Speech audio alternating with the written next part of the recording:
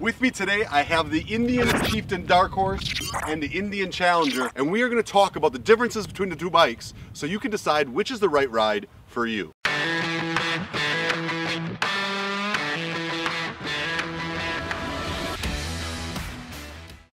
Hey y'all, I'm taking some time here to talk to you about two bikes that a lot of you have asked me questions about, and they're two really incredible bikes put out by Indian Motorcycle, and that is the Indian Challenger, which is brand new for 2020.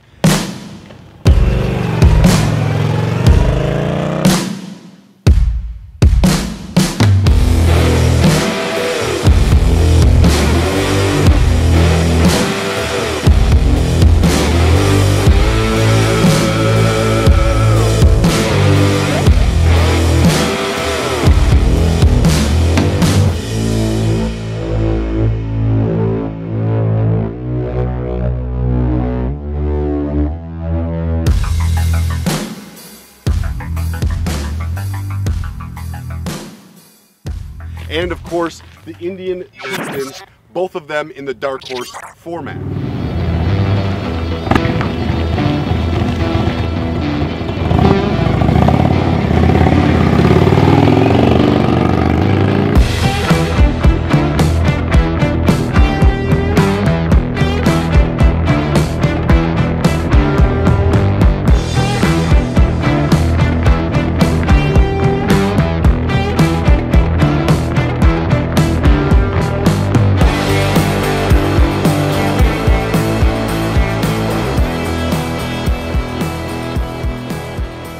These are two bikes that I had in my garage, so there are some differences. One's a 19 and one's a 20. So a quick disclaimer, this isn't an identical or an exact fair comparison. Another thing to mention is some mods that have been done to this Chieftain, whereas my Challenger is still 100% stock. The most notable thing, probably the 116 kit in this. You can get it factory 116 in 2020, but in the 2019 model, it only came with a 111.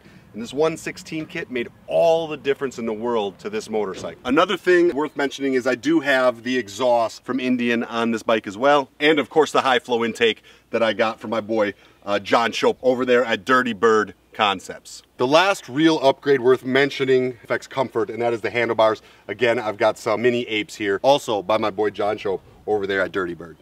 Now before we go any further, I'm just going to tell you kind of some of my opinions and my thought. The major differences between these two bikes is going to be handlebar mounted fairing versus the fixed fairing. And what that really means to you is this fairing is actually mounted on the handlebars. So as I turn my handlebars, the fairing turns with them. And that also means when wind is blowing on this fairing, maybe passing a semi, you're going to feel that same type of vibration into your handlebars. One of the things people love about this style bike on the Challenger is a frame mounted fairing. That means this fairing is mounted directly to the chassis.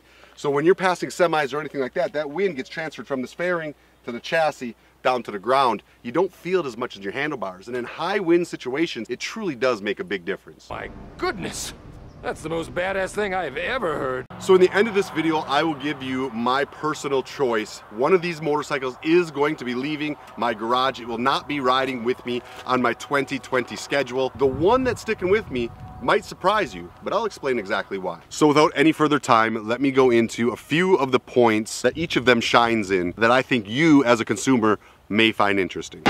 So one category the Chieftain absolutely wins in is the weight. It's close, but it is lighter. 827 pounds for the Chieftain Dark Horse, where the Challenger's coming in at 831 pounds. Seat height might be something that's relevant to a lot of you. Again, the Chieftain's gonna take home the cake on that one. It is 25.6 inches, which is almost a full inch shorter or lower than that Challenger, which is 26.5 inches. Braking is a super important thing when it comes to motorcycling, probably more important than horsepower or really any other feature on the bike. And that is one place this Indian Challenger is going to shine. It has got a 320 millimeter front brake.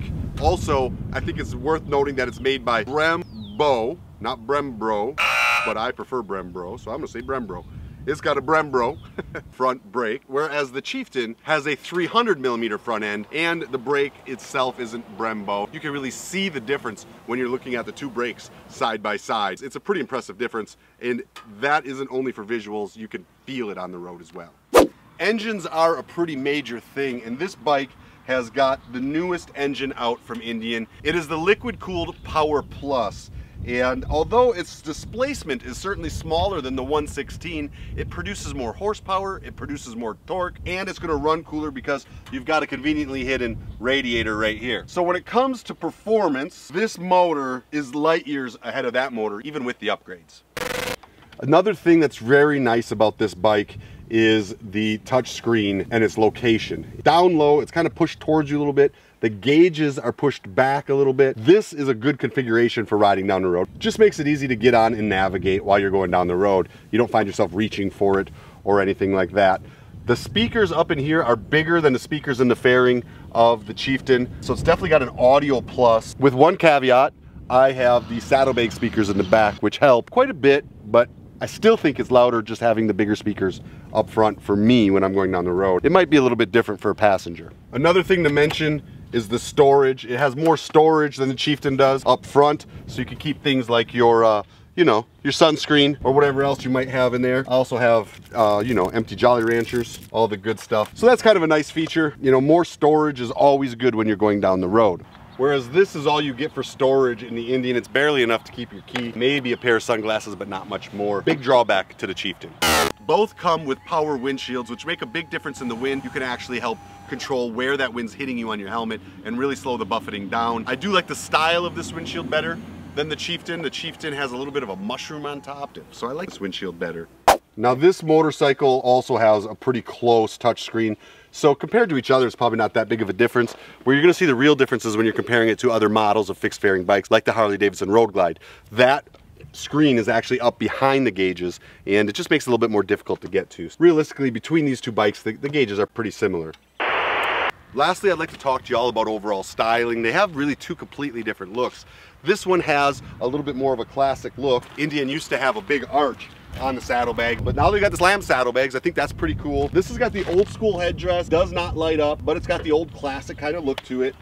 I've got an upgraded headlight, Vision X. I got this from my friends over at Zero 3D. You can check them out, zero3d.com. This will fit right into your Harleys and your Indians. So I really like this upgraded headlight, but it didn't come with such a nice headlight. Whereas Challenger's coming with full LEDs built in. It's got a really cool modern Chief kind of headdress, an LED light there, that's pretty nice. The rims got that sporty kind of red line and a few more spokes, whereas the Chieftain, you can see, has, you know, just a little bit more of a wide, thick style front rim. Maybe note is just the styling of the tank. This tank, it flows with the style of the bike, kind of fancy, if you will, kind of fast, kind of racer, whereas the Chieftain has more of your classic teardrop Indian style tank. Not only do the tanks look different, but they also hold a different level of fuel. The only 5.5 in the Chieftain, where you get a full 6 in the new Challenger. The front suspension is a big deal as well, an inverted front suspension. And guys are spending thousands of dollars to do this to their bikes in the aftermarket game. The new Challenger is coming with it factory. It's a little bit soft for sport riding, but this is like a touring bike, maybe a sport tour, a performance bagger, if you will. So I think you want a little bit softer for those highways. I think Indian nailed it and dialed that in just about perfectly. Both are on a monoshock cast aluminum frame, which I think is the only way to go on these touring bikes. And that monoshock under there is a Fox suspension. Although I do think companies like Legend and some other companies are making some aftermarket shocks for these bikes. But coming with a Fox from the factory, I also have to give Indian a kudos for that. And what you might be a little skeptical about, but probably is a good thing, at least I know my mind has been changed after a few thousand miles, features a Bosch 6-axis IMU. Indian's state-of-the-art SmartLean technology, an intuitive system that overcomes limitations of standard traction control and anti-lock braking systems. And it made a difference for me. I did notice it, and it does work well. It's responsive. I have to give it to them. Price pointing is almost identical between these two motorcycles, so ultimately the decision is yours. Are you looking for the new technology performance bagger, or are you looking for a little bit more of a classic air-cooled workhorse? Really, you can't go wrong with either bike.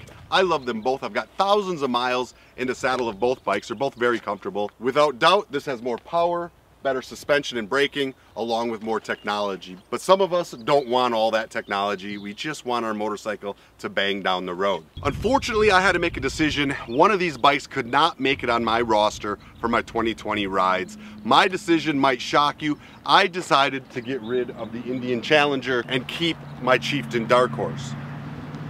I did a whole video on it. You can find the link up here, but the short of it is I want to provide more motorcycles to all of you throughout the year, more brands, more styles, and I already had a fixed fairing motorcycle. Having 3 touring motorcycles didn't make sense, and certainly having 2 fixed fairing motorcycles on my roster that competed in the American V-twin space did not make sense. So in the end, I had to make a decision what was best for me and my channel, and I chose to keep my Road Glide, get rid of the Challenger, and then keep a handlebar fairing bagger as well, and that, my friends, is my Indian Chieftain Dark Horse. I love the bike, it's comfortable, it's fun to ride. That's my decision. If I had to choose between one, I'm not sure it would be the same if it was gonna be my only motorcycle, but given our channel, I had to decide what was best for a variety.